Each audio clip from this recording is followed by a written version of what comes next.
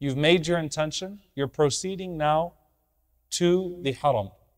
The talbiyah, لبيك اللهم لبيك لبيك لا شريك لك لبيك إن الحمد والنعمة لك والملك لا شريك لك. The talbiyah is now sunnah all the way until you reach the haram. All the way until you get to the haram. Alright? Now, it is the best form of dhikr in this state. And subhanAllah, like what ends up happening is that when people first start in Medina, they get to the miqat in Medina, then everyone's saying labbaik Allahumma labbaik for like 3-5 minutes, and then within 3 to 5 minutes, then everybody's snoring in their different languages too, right? So you just hear here, and people are talking and having conversations, and every once in a while, everybody say labbaik Allahumma labbaik, and everyone gets excited once again. Try to keep yourself engaged with the talbiyah, inshaAllah ta'ala, as much as you can. It is the best form of dhikr in this state. For men, it's sunnah to do it loudly to encourage everybody around you to join in the talbiyah as well. For women, it's encouraged to do it in a lower voice. It's not sunnah to do it with a leader, as a group. So what that means is that you'll see a lot of people going throughout Umrah and Hajj where one person is going labbaik Allahumma labbaik, and everybody says labbaik Allahumma labbaik, and he goes labbaik la sharika laka labbaik, and they all say that. That's an innovation. That's not sunnah. So don't join in on that. Don't be a part of that. Just do it yourself, inshaAllah ta'ala, throughout the process. Now you get to Tawaf al-Qudum, the first Tawaf, the Tawaf of entrance into the city. As you reach to the Haram for the first time, wudu is required for Tawaf according to the strongest opinion. The Prophet ﷺ mentioned that Tawaf is like Salah. Okay, it's a form of prayer. So wudu is required for your Tawaf. Now, is it okay when I've done my, from the miqat, I've put on my ihram, to not go do Tawaf right away, to not go actually do my Umrah right away? Is it okay for me to take some time to rest in the hotel, if I have a hotel, whatever it may be, to take a few hours and then go do it? Yes, it is. There is nothing that says that you have to go from the miqat straight to do Umrah. However, you'll simply have to observe your ihram throughout that process while you're waiting. All right, so you can go to your hotel, you can go to Aziziyah, wherever it may be. You can take your time to actually go out and do the Tawaf at a time that's good for you.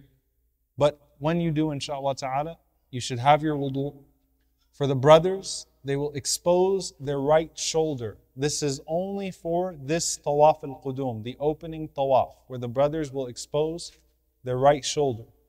And this will end as soon as you finish Tawaf. Not after 3 circuits, but after you finish your Tawaf, you will actually cover your right shoulder.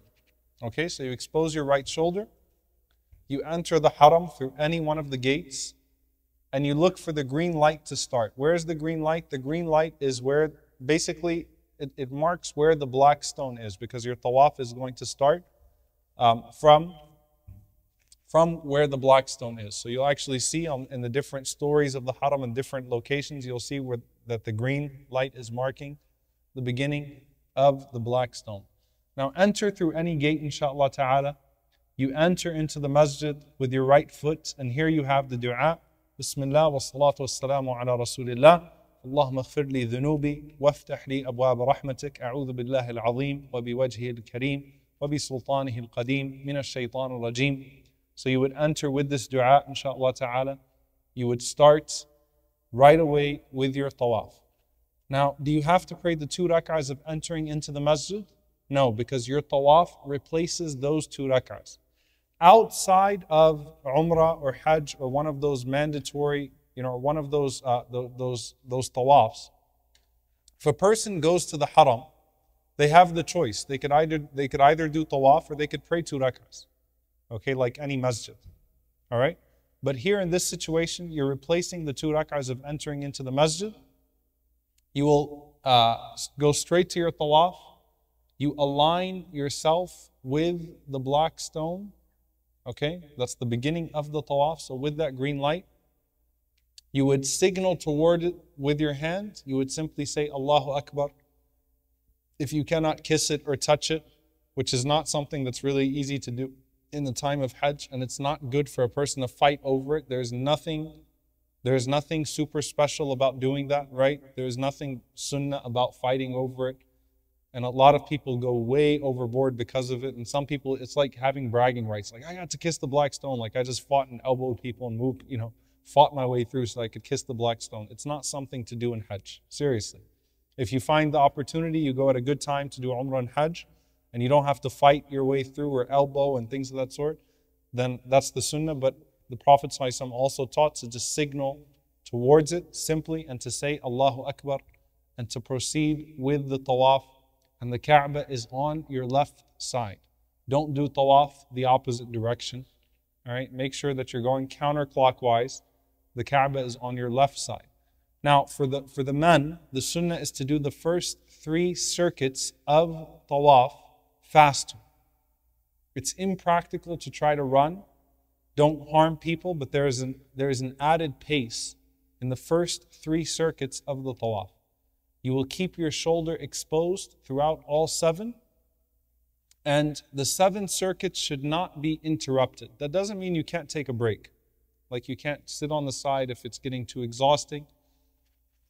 But that does mean, that does mean that you shouldn't leave and come back. You can't leave and come back or interrupt your tawaf. So you could take a break while you're doing tawaf, but you can't interrupt your tawaf by actually leaving your tawaf. If a person interrupts the 7 circuits of tawaf, what do? Let's say that you have to leave. When you come back, do you pick up from where you left off or do you start over?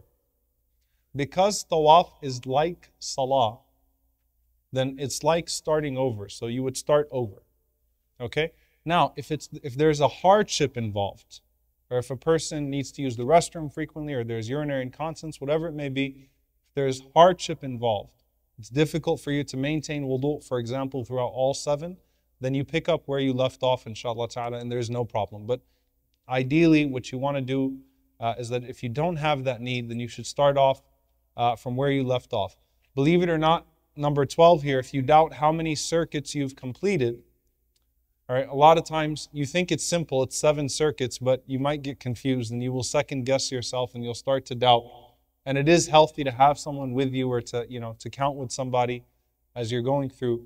But if you have a doubt, what do? فَلْيَبْنِي عَلَى الْيَقِينِ. Just like the Prophet ﷺ said about prayer, then build on that which you're certain about. So if you don't know if it's the 4th one or the 5th one, you will assume that it's what? The 4th one. All right? And it's good to have, one person with you or 2 people with you, and you're counting together. If you cannot, the sunnah of the Prophet ﷺ is to touch al-rukn al-yamani, the Yemeni corner, which is the corner right before the black stone. If you can't touch it, then you don't signal towards it. A lot of people will be signaling towards it. Why did the Prophet ﷺ used to touch al-rukn al-yamani, the Yemeni corner, and then he would touch the black stone? The Prophet ﷺ actually, used to touch it because it's one of the original foundations of the Kaaba.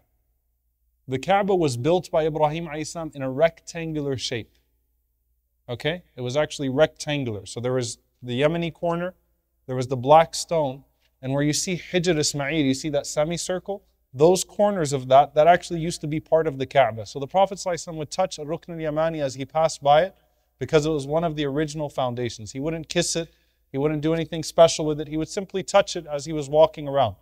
If you're there, touch it. Otherwise, you don't have to sit there and give it the peace sign and start to signal towards it or anything of that sort. The sunnah dua, generally speaking in tawaf, it's open for you. Make dua in any way that you can.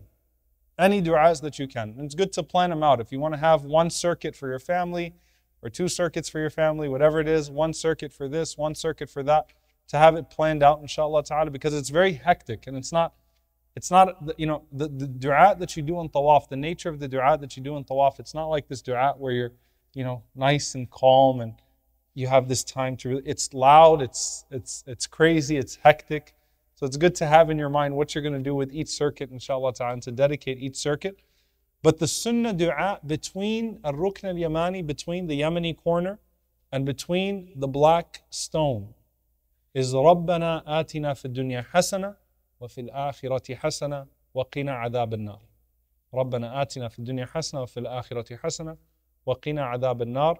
This is the dua that the Prophet ﷺ would repeat between al-Rukn al-Yamani and the black stone. Other than that, there is no prescribed dua for tawaf. All the du'as are open. Make dua as an individual. You don't have to join in with a group. You don't have to hold a book. Continue to make dua for yourself. When you complete your 7th circuit, you will go all the way to Maqam Ibrahim. It's just slightly past the black stone. Again, you'll align yourself with it. So you don't actually have to go to Maqam Ibrahim, but you'll keep walking until you pass it, which is just slightly beyond the black stone. Then you will place it between yourself and the Kaaba, and you would cover your shoulder and you would recite, وَاتَّخِذُوا مِن مَقَامِ إِبْرَاهِيمَ مُصَلًّى. The ayah in the Quran, and take the station of Ibrahim alayhi salam as a place of prayer. You pray 2 rak'ahs, reciting silently. The sunnah is to recite Surah Al-Kafirun in the first rak'ah, Surah Al-Ikhlas in the second rak'ah, just like the sunnah Fajr. Okay?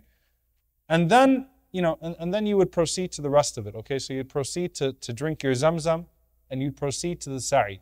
Now again, the idea here is you go and you complete your 7. On the 7th circuit, you move beyond Maqam Ibrahim.